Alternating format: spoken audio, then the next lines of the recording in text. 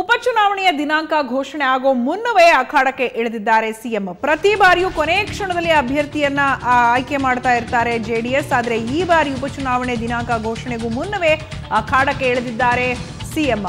ರಾಮನಗರದಲ್ಲಿ ಅಭ್ಯರ್ಥಿ ಆಯ್ಕೆ ಗೊಂದಲ ಆಗಬಾರದು ಅನ್ನೋ ಕಾರಣಕ್ಕೆ ಈ ನಿರ್ಧಾರವನ್ನ ತೆಗೆದುಕೊಂಡಿದ್ದಾರೆ. ಪ್ರತಿ ಬಾರಿಯೂ ಕೊನೆ ಕ್ಷಣದಲ್ಲಿ ಅಭ್ಯರ್ಥಿ ಆಯ್ಕೆಯನ್ನ ಮಾಡ್ತಾ ಇದ್ದಂತ ಜೆಡಿಎಸ್ ಈಗ ಬೇಗನೆ ಆಯ್ಕೆ ಮಾಡಿದ್ದಾರೆ.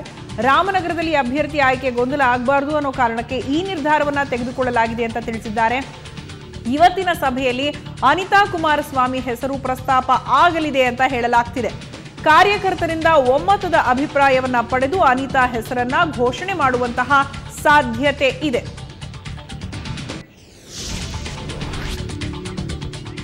ಈ ಬಗ್ಗೆ ಇನ್ನಷ್ಟು ಅಪ್ಡೇಟ್ಸ್ ನೀಡ್ತಾರೆ ನಮ್ಮ ಪ್ರತಿನಿಧಿ ಸುರೇಶ್, ನೇರ ಸಂಪರ್ಕದಲ್ಲಿದ್ದಾರೆ. ಸುರೇಶ್, ಪ್ರತಿ ಬಾರಿಯೂ ಜೆಡಿಎಸ್ ಕೊನೆಯ ಕ್ಷಣದಲ್ಲಿ ಅಭ್ಯರ್ಥಿಯ ಹೆಸರನ್ನ ಘೋಷಣೆ ಮಾಡ್ತಾ ಇತ್ತು. ಆದ್ರೆ ಈಗ ಬೇಗನೆ ನಿರ್ಧಾರ ತಗೊಳ್ಬೇಕು ಅನ್ಕೊಂಡಿದ್ದಾರೆ. ಯಾವ ಕಾರಣವನ್ನು ಕೊಡ್ತಿದ್ದಾರೆ ಅದಕ್ಕೋಸ್ಕರ? ಸೌಜನ್ಯ, ಹೌದು, ಯಾವುದೇ ಚುನಾವಣೆ ಇದ್ರೂ ಸಹ JDS ಅಭ್ಯರ್ಥಿಗಳ ಆಯ್ಕೆ ವಿಚಾರದಲ್ಲಿ ಸಾಕಷ್ಟು ಅಳೆದು ತೂಗಿ ಆಯ್ಕೆ ಮಾಡುವಂಥದ್ದು ಒಂದು ಪದ್ಧತಿ ಅಂತ ಹೇಳ್ಬೋದು. ಅಂತಿಮ ಹಂತದವರೆಗೂ ಕಾದು ನೋಡುವಂಥ ಒಂದು ತಂತ್ರಕ್ಕೆ ಮೊರೆ ಹೋಗುತ್ತಾ ಇರುವಂಥ JDS ಈ ಬಾರಿ ರಾಮನಗರ ಉಪಚುನಾವಣೆ ವಿಚಾರ ಬಂದಾಗ ಮಾತ್ರ ಸಾಕಷ್ಟು ಮುಂಚೆನೆ ಕಾರ್ಯಪ್ರವೃತ್ತ ಆಗಿರೋವಂಥದ್ದು. ಕಾರಣ ಇಷ್ಟೇ, ಒಂದು, ಕುಮಾರಸ್ವಾಮಿ ಅವರಿಗೆ ಈಗ ಇಲ್ಲಿ ರಾಮನಗರ ಕ್ಷೇತ್ರ ಅವರ ಸ್ವಕ್ಷೇತ್ರ, ಈ ಕ್ಷೇತ್ರವನ್ನು ಉಳಿಸ್ಕೊಳ್ಬೇಕಾದಂಥ ಅನಿವಾರ್ಯತೆ ಇದೆ. ಮತ್ತು ಇಲ್ಲಿ ಅನಿತಾ ಕುಮಾರಸ್ವಾಮಿ ಅವರೇ ಅಭ್ಯರ್ಥಿ ಆಗ್ತಾರೆ ಅನ್ನೋವಂಥದ್ದು ಒಂದು ರೀತಿ ಎಲ್ರಿಗೂ ಸಹ ಕ್ಲಿಯರ್ ಆದಂಥ ಒಂದು ವಿಚಾರ.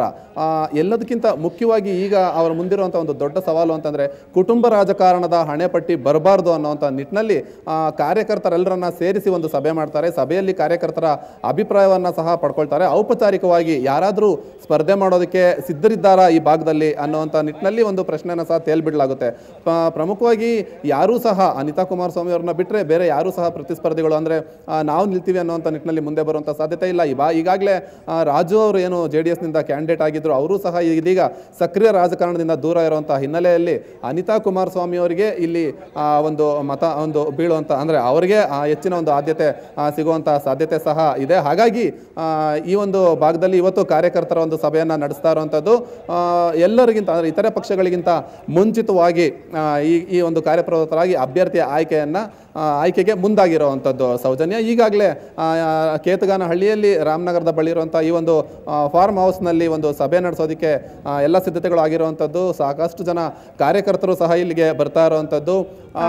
ಮಾಧ್ಯಮಗಳಿಗೆ ಮಾತ್ರ ಒಳಗಡೆ ಪ್ರವೇಶ ಇಲ್ಲ. ಅಂದರೆ ಯಾವುದೇ ರೀತಿಯಲ್ಲೂ ಸಹ ಒಂದು ರೀತಿ ನೆಗೆಟಿವ್ ಸಂದೇಶಗಳು ಹೋಗಬಾರ್ದು ಅನ್ನೋಂಥ ನಿಟ್ಟಿನಲ್ಲಿ ಗೌಪ್ಯವಾಗಿ ಒಂದು ಸಭೆಯನ್ನು ಮಾಡ್ತಾ ಇರುವಂಥದ್ದು. ಸಂಜೆ 5 ಗಂಟೆ ಸುಮಾರಿಗೆ ಮಾಧ್ಯಮಗಳ ಜೊತೆಯಲ್ಲಿ ವಿಚಾರವನ್ನು ಸಹ ಕುಮಾರಸ್ವಾಮಿ ಹಂಚಿಕೊಳ್ಳಲಿದ್ದಾರೆ. ಸೌಜನ್ಯ, ಧನ್ಯವಾದ ಸುರೇಶ್.